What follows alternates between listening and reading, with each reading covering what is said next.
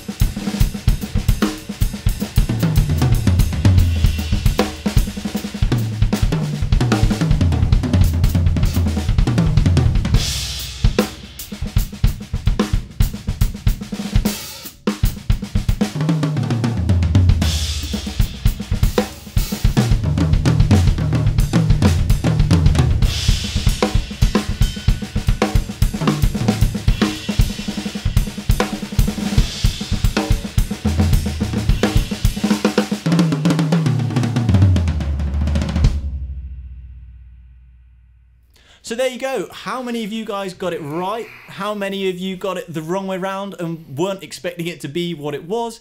I think if it were a blind test on myself, obviously I know these kits quite well because I play them often, but I honestly think I would have struggled. I think if they were kits that were alien to me and someone said kit A, kit B, it wasn't obvious. I don't think I could say, oh yeah, come on, that's obviously this one. I'm sure there are people that will say it was, but without a doubt. And I was one of those people, but I was the one who was in the shouting to you the tones back when we were trying to get the toning right. So the tuning.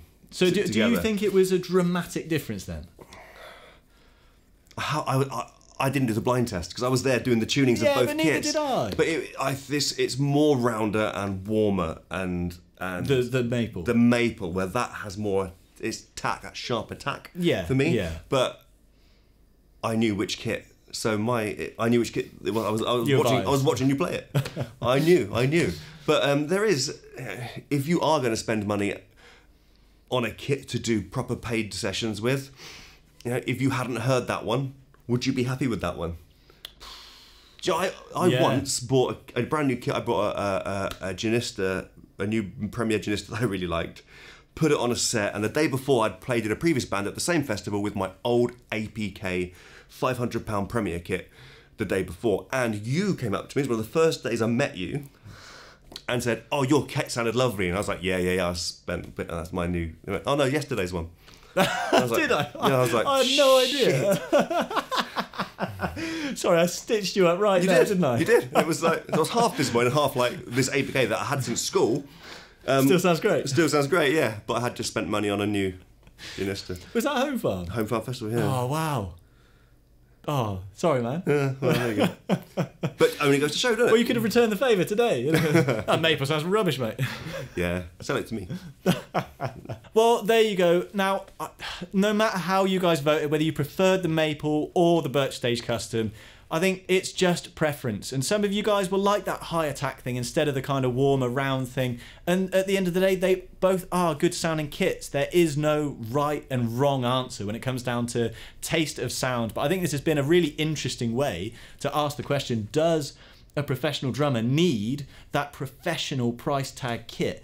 And I think especially for gigs, I'm going to say no.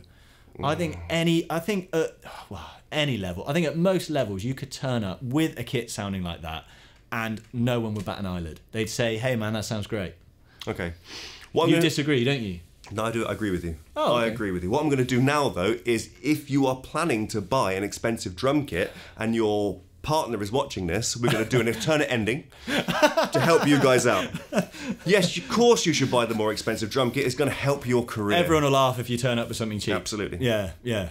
But yeah, all that said, I'm definitely not selling the maple and I love it. So, swings and roundabouts.